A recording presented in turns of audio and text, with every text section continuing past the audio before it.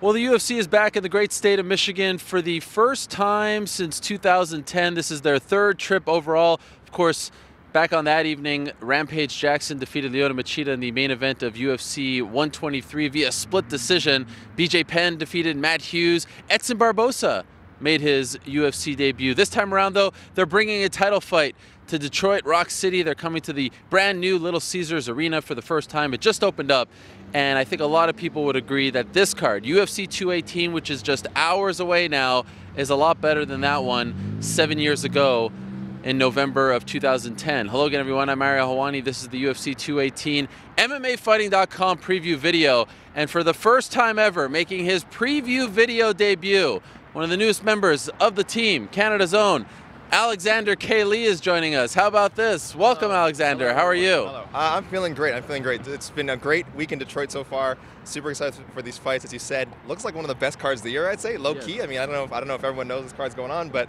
it's a really good one. And I hate to do all this PR for the UFC, but I hope people tune in. What do you mean? Everyone knows this card is going on. They say it's sold out. There's a lot of buzz. There's a line forming up for the ceremonial weigh-ins. Oh. You've been here since Tuesday. I have, yeah. You're not feeling the buzz in the city? I'm starting to feel it now. Now that you mentioned it again, I saw that line up there, and you know, we did the media day, we did the workouts and everything, and yeah, I mean, there's definitely an excitement building, and we got a big title fight. Yes. You know, Aldo Holloway too. Yes. That's a big deal. I mean, I know it's not the main event that was, you know, we all thought we were going to get with Edgar and Holloway, but I mean, this is Jose Aldo. This is one of the best fighters of all time still. You know, I know he's coming off that loss to Holloway. It was somewhat definitive, but I mean, you gotta be excited to see him back in action. Okay, so let me ask you this: Holloway Edgar 1, Holloway Aldo 2. Which fight you like better? Were you disappointed when the switch happened, or were you actually more excited? Well, in full disclosure, I'm a huge Frankie Edgar fan. You know, non-biased journalist, but Sure. I'm a big Frankie Edgar fan. Obviously, it would have been nice to see a fresh matchup as well. That's also important, I feel. But again, there's no short of intrigue with Aldo. I'm a big Aldo fan as well, a big fan of Holloway. I mean, how can you not be a fan of these guys if you enjoy fighting? So while I think the Edgar-Holloway matchup was slightly more intriguing, there's a lot to like about the one that we ended up getting. Okay. So let's talk about this fight. This is a rematch, of course, as you mentioned. They first met back in June. That's when Max Holloway won his 11th straight fight, which is just amazing. It almost feels like he's a bit underrated still at this point, and he's won that many fights against some of the best featherweights in the world. He unified the featherweight titles, thought that he was going to move on and fight a guy like Frankie Edgar and sort of, you know, begin his journey as champion, but he has to do it again against Jose Aldo. Now, a lot of people seem to forget that Aldo actually won the first 2 rounds in many people's eyes of that fight, but he was criticized afterwards for not using his leg kicks as much in the fight. Do you expect to see a different approach from Aldo this time around? I mean, you have to believe he's going to use the leg kicks more. I think there might have been health reasons the first time that he didn't use them. It could have been a strategy again. You know, when you're in there, who knows? Maybe the strategy was to use leg kicks going in, and then in your middle of the fight, you're feeling different. You said he was winning anyway. Maybe he thought he didn't need them. But in the end, it may have cost him, as he did end up losing by TKO in the 3rd round. Sure. So definitely, I fully expect him to be better than last time, but I also expect Holloway to be better than last time. So depending on how much you think each guy improved since, or declined, depending on, you know, how much you think age matters, and also the short notice that Aldo had to prepare, this one could end even earlier. I mean, I'm expecting it to be more competitive, but I also wouldn't be surprised if it ended in the 2nd round for either man, actually, just depending how Really? it goes down. Yeah. Holloway seemed to imply that he was kind of weathering the storm in that first fight, that he was letting Aldo do his thing and then he would pour it on towards the end. It was like towards the end of the 2nd and then the 3rd when he really did his damage. Do you buy that? I can somewhat believe that. I definitely would not refer to Holloway as a slow starter, but he'd also never been facing. He's faced a lot of great opponents. I think when you face an all-time great like Jose Aldo, who again, remember, was also carrying the undisputed belt into that matchup. I mean, Holloway had the interim belt, was essentially the challenger. So I think he gave Aldo a lot of respect, and I think he's going to give Aldo a lot of respect here as well. But knowing that he's beaten him, I think that gives him an edge. I think he'll come out a little quicker.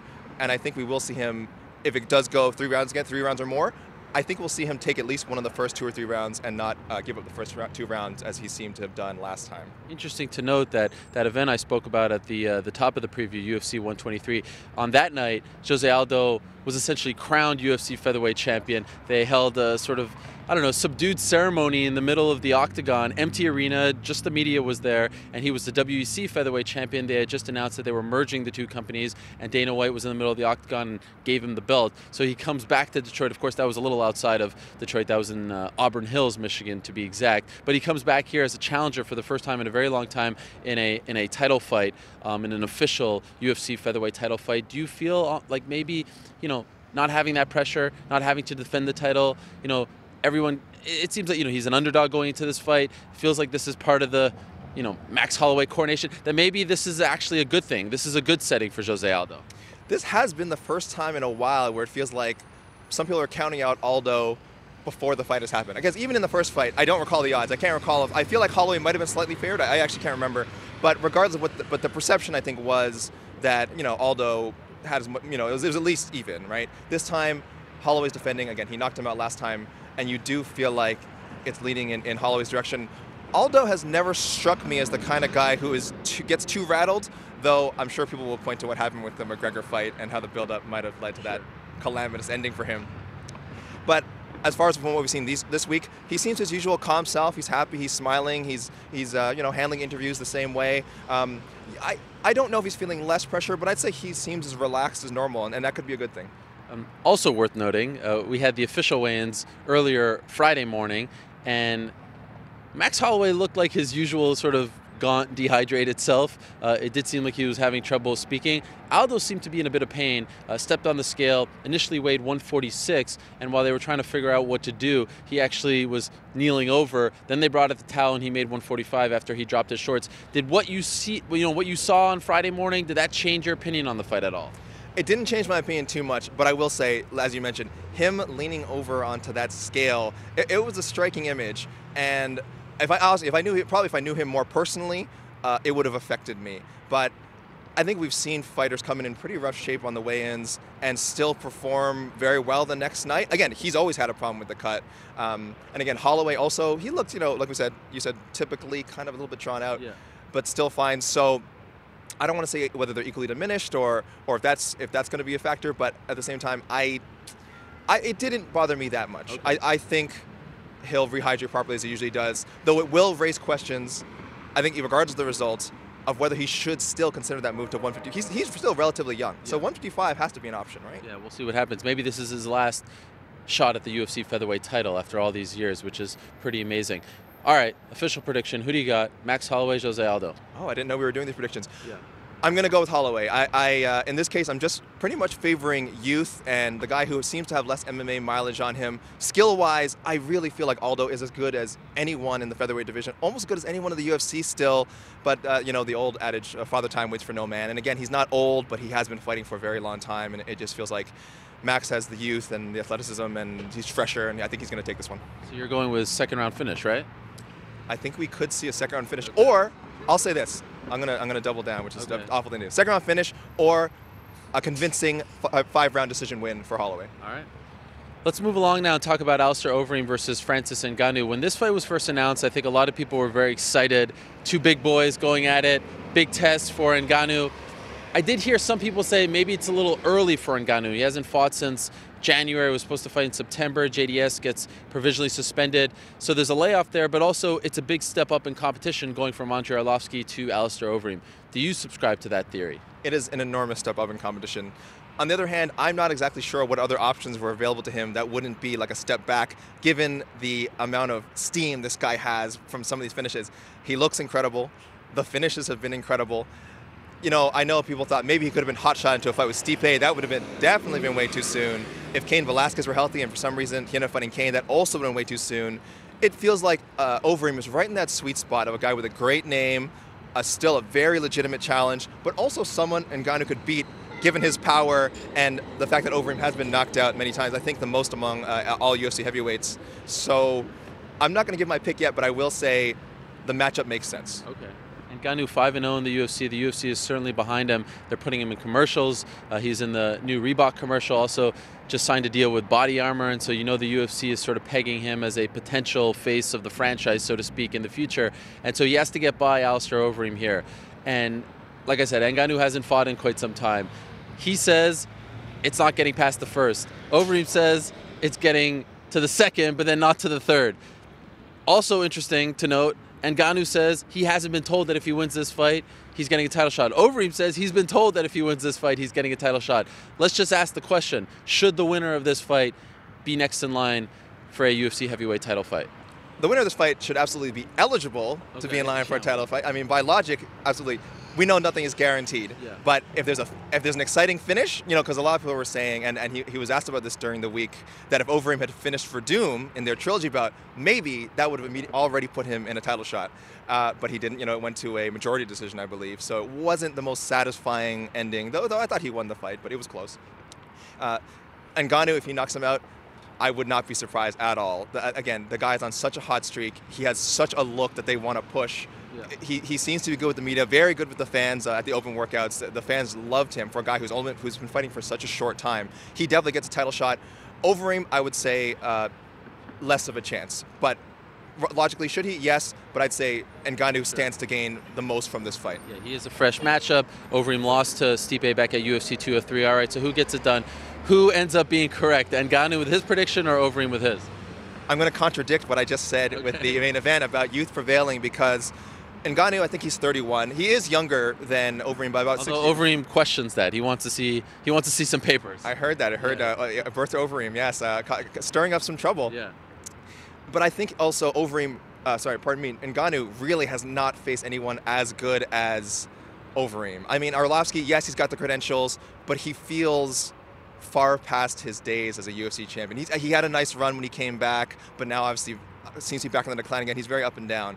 Overeem, I mean, not too long ago, knocked out Dos Santos. Again, he just beat Verdum. His skill set is still so wide, and he's such a great striker. I think a much better striker than Ngannou is ready for. I'm gonna lean towards Overeem. All right. I don't know if I can say he's gonna knock him out, but I'm leaning towards an Overeem win. I like it. A bold pick. Let's move along now to Justin Gaethje versus Eddie Alvarez. The violent championship of the world is on the line. People have been foaming at the mouth since this fight was initially reported back in July. They coach The Ultimate Fighter. They say all the right things. The fans love it. They're very fan-friendly fighters, very exciting fighters, at times reckless fighters. Is there any chance in your mind that this fight does not live up to the enormous expectations that have been put on it? Oh no, I have to be Debbie Downer now. I love Eddie. Eddie has been very good to the media this week. He's usually a great interview as long as you have questions and you engage him properly. So he's been saying all the right things. I mean, wanting to be the UFC's most violent man, that really is an awesome title. Yeah. And he said one that people would care about more than the current interim situation and Conor McGregor having a lightweight belt. So it would be amazing if it turns into the fight that we all dream it's going to be. I'm a little afraid it's gamesmanship. And we kind of see the Eddie that fought, Cerrone and Pettis and eked out wins. And again, this is strictly theoretical because he's been saying all the right things. Yeah. And we know from what we saw from his last two fights, the McGregor fight, he engaged him and went poorly for him. But the Poirier fight was turning into an all-time classic before the unfortunate, accidental illegal knee and no contest. So it did look like he was going back to his free-swinging way. So don't believe me. I mean, that's just my theory. I want to say, for the fans' sake, we are going to get that classic brawl. But there is that doubt in your mind because he has done it in his UFC run, right? Yeah, and frankly, for his sake, and again, not to be negative, but for his sake, I hope he considers, if he feels that power a little bit and gets worried. He's been in a lot of battles, sure. And he has so many other ways to win fights that I hope he doesn't shy away from necessarily wrestling, clinching up, maybe mucking up the fight a little bit, as opposed to just wanting to stand and bang with Gaethje. That Gaethje, boy, his power is undeniable. He's one of the deadliest knockout artists out there today. Okay, so you say that about Eddie, but would it behoove Justin Gaethje to fight a smarter fight this time around, a little less reckless? I mean, it's something to do that against a Michael Johnson or a Luis Palomino, with all due respect to them. Eddie Alvarez is different as well, and the talk has always been at some point his style is going to bite him in the butt. At some point, it's going to come back to haunt him. Does he need to be a little smarter in this fight? He might have to. I mean, again, the Justin Gaethje Michael Johnson fight, he got rocked. Yeah. And he got rocked real bad. I mean, he's known for having a great chin, but he got hit on the button. He looked like he was out of it. And again, if it wasn't for his superhuman resilience, who knows? We might be talking about Michael Johnson versus Eddie Alvarez right now. Sure. We don't know. Do I think he should fight smarter? Again, like with Eddie, yeah. Do I think he will? I don't know. He's got great wrestling as well, so I don't think he'll be afraid of takedowns. And if he keeps this one on the feet, I can't see him going for takedowns of his own or wanting to muck it up. I think he's going to want to bang and deliver what has been promised so far. Okay, so what do you think? What goes down? Is it a boring 3-round decision win for Eddie Alvarez? Is it the firefight that everyone's dreaming about? What do you say? I think it is going to turn into a great fight, despite my skepticism. Okay. And I'm actually going with Gaethje. So, I've kind of split the difference between saying the younger guy's going to win here and the older guy's going to win here. This time I'm going with the younger guy, just because Eddie has been in so many battles. I have to wonder how much mileage is left on that chin. I hope he doesn't see this. He's going to murder me at some point if he sees me later. But I'm leaning towards Gaethje, and I think Gaethje is going to get the finish. Wow. And then that makes the lightweight division picture really interesting, because you've got this fresh face and it's kind of stalled, and Conor McGregor has actually given him a nod of approval. Remember, after that win over Michael Johnson, Conor tweeted about him, and that's not something that he's often done in the past with some of the top guys at 155. So it'll be interesting to see what happens with that title picture if Justin Gaethje does prevail, as you just predicted. Okay, 2 more quick ones that I want to ask you about. Sergio Pettis versus Henry Cejudo. We were supposed to see this fight back in May at UFC 211. A great fight. 2 of the very best flyweights not named Demetrius Johnson. The winner could very well make a case for a title shot, especially if you're Sergio Pettis. Of course, there's the TJ Dillashaw situation. But what are you expecting out of this fight? First of all, I love this fight. Both guys have looked spectacular in their recent fights. I think it's one of the hardest fights to call. I would say for me, maybe the hardest fight to call on the main card. Though again, I think they're all there's arguments to be made for all the fighters on it. I'm gonna lean towards Pettis, I think, and I'm just making that pick on the spot. I've been waffling between the two. I think Pettis is peaking at the right time. Not to say that Cejudo hasn't looked great, but I think Pettis is peaking at the right time, and I think he's going to have just a little bit of a speed advantage that might make the difference in a fight that is going to go the distance. Cejudo looked great in his last fight against Wilson Hayes, and his new striking style has really seemed to be paying off, but in the end, you're going with Sergio Pettis. I think it's Sergio Pettis, and I think Sergio is going to set himself up for a title shot, depending on what happens, obviously, with DJ and TJ, that ongoing drama.